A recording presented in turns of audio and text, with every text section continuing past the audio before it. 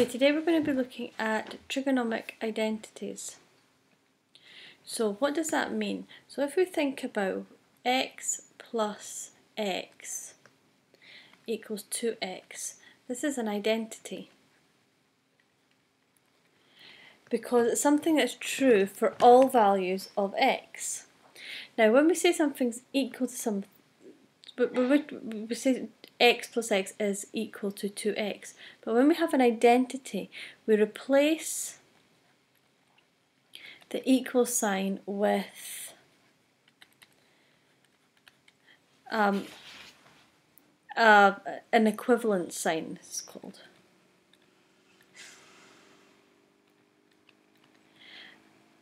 And what this does is it underlines the fact that the identity is true. So the two most common trigonometric identities that we have are sine squared x plus cosine squared x is 1, and tan x is equivalent to sine x over cosine x. And we can use these to play around with lots of other trigonometric expressions and rearrange them to create some interesting identities. So let's do some of those now. First of all, let us consider 4 cosine squared x minus 3 sine squared x, and we want to express it in terms of x. So the first thing we're going to do, we'll rewrite it here. Oh, no, in terms of, sorry, cosine x squared x. So what we're going to do is we want to get rid of the sine squared. So we're going to use cosine squared x plus sine squared x equals 1 to replace the sine squared x.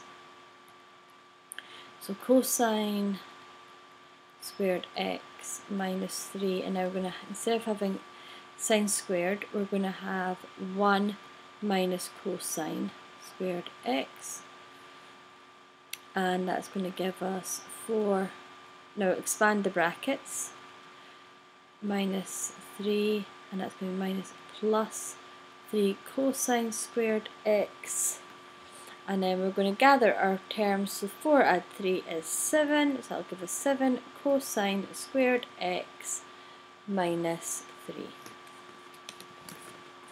That's it. And that's that one. So let's look at another one. Now we are going to prove the identity, it's not wrong, 1 plus sine x over cosine x plus cosine x over 1 plus sine x is equivalent to 2 plus cosine x. Now what we do is we tackle the most complicated side first.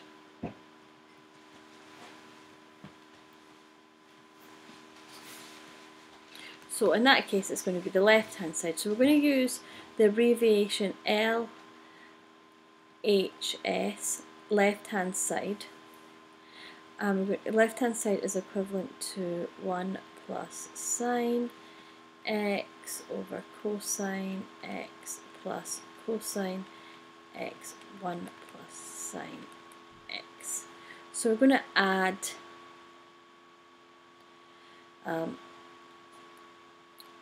the two fractions.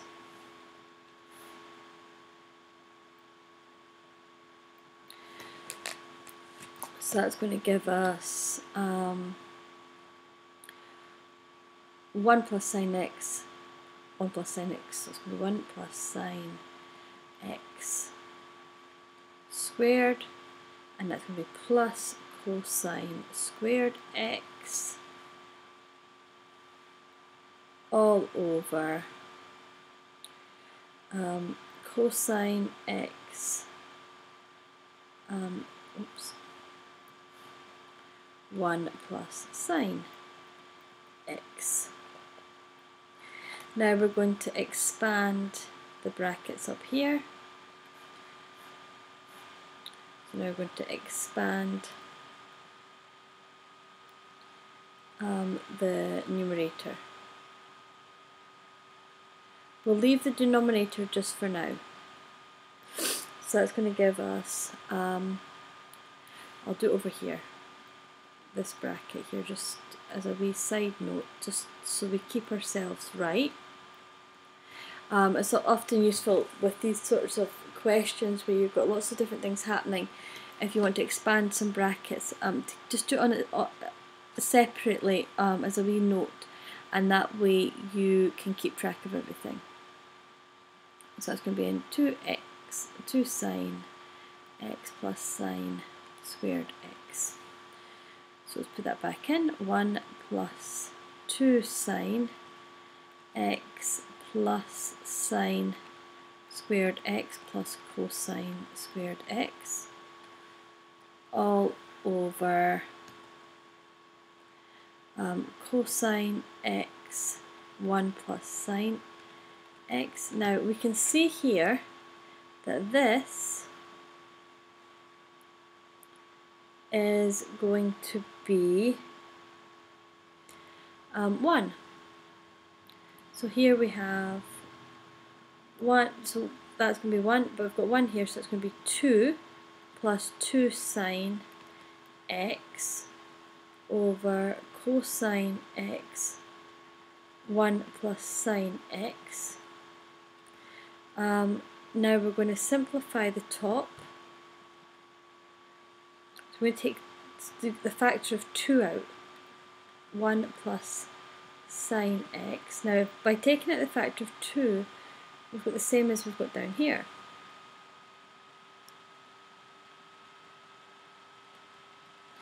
So that's going to be equivalent to 2 over cosine x, which is what we have on the right hand side. Now we want to prove the identity 1 plus sine x over 1 minus sine x is equivalent to tan plus 1 over cosine x squared. Now on this one, the right hand side is more complicated. So tan x plus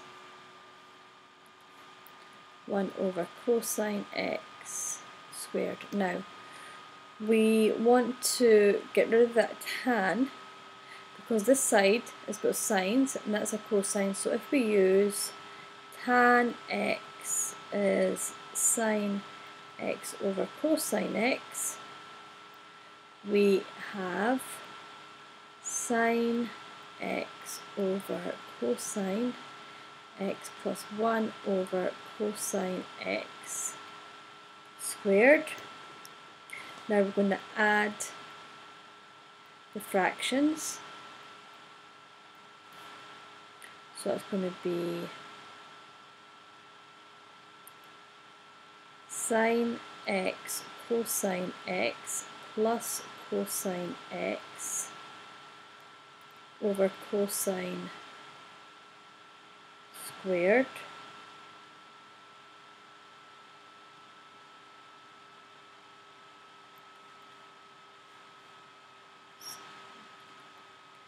and then we'll be able to take the cosine out, so it's going to be sine x plus 1 over cosine x squared. I'm going to start working it up here. So now we're going to put 1 add sine x squared over cosine squared x. Now we know that cosine squared x is the same as 1 minus sine squared x, so we're going to replace that.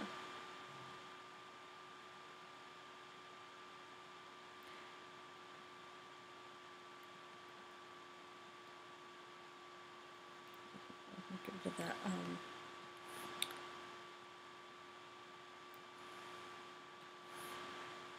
So it's going to be 1 minus sine squared x. Now if we what do we need?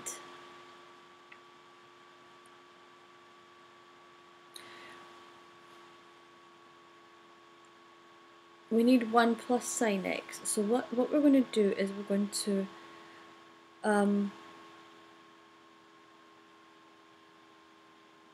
divide the numerator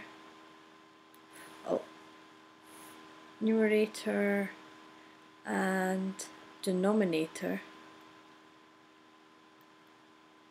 by 1 plus sine x. So that's going to give us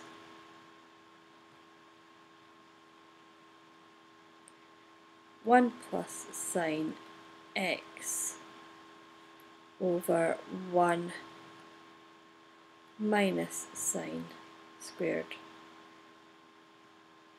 sine x.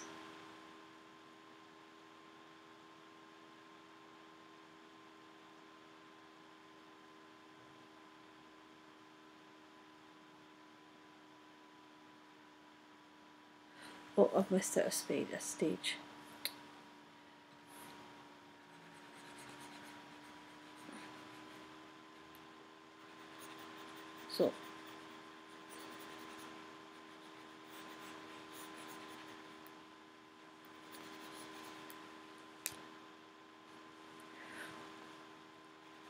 So what we see is, let's look at the denominator.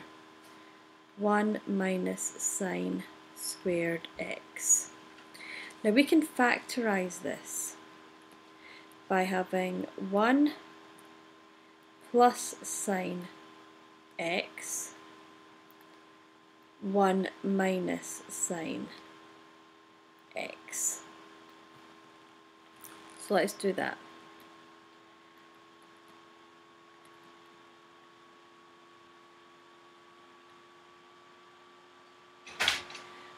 One plus x, 1 minus sine x, and so we can cancel the 1 plus sine x on the numerator and denominator, so we have 1 plus sine x on the top and 1 minus sine x on the bottom, which is the same as the left hand side. Now we're going to do one that's a bit more tricky.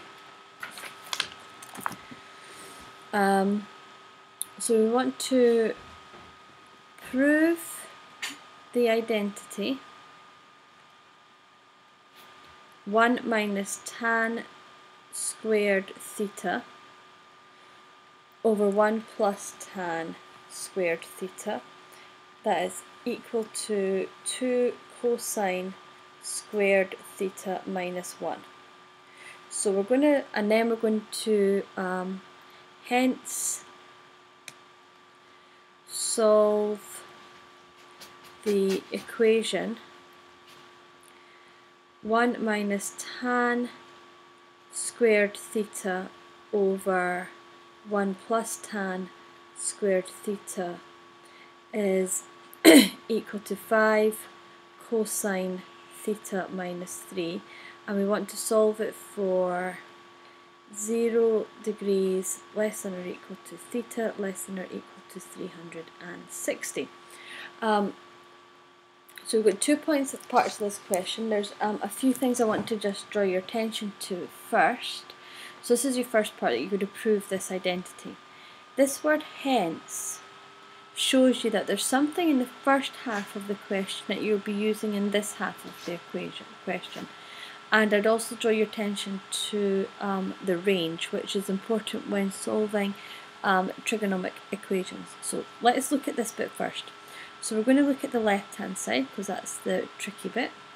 So the left-hand side, 1 minus tan squared theta over 1 plus tan squared theta. Because the right-hand side has cosines in it, we are going to use tan theta is equal to sine theta over cosine theta. So that will give us 1 minus sine theta over cosine theta squared over 1 plus sine theta over cosine theta squared. Now we are going to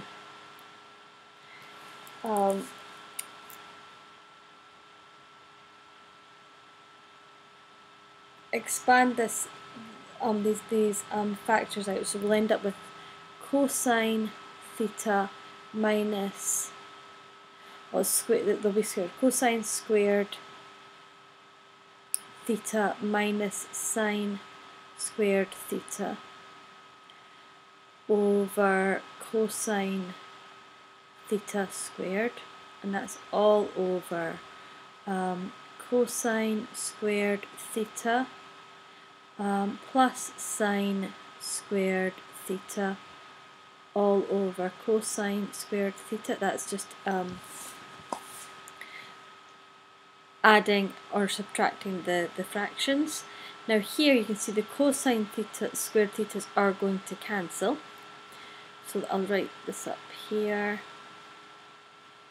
So that'll give us cosine squared theta minus sine squared theta all over cosine squared theta plus sine squared theta, which gives us now cosine squared theta plus sine squared theta is 1, so we're just going to end up with cosine squared theta minus sine squared theta.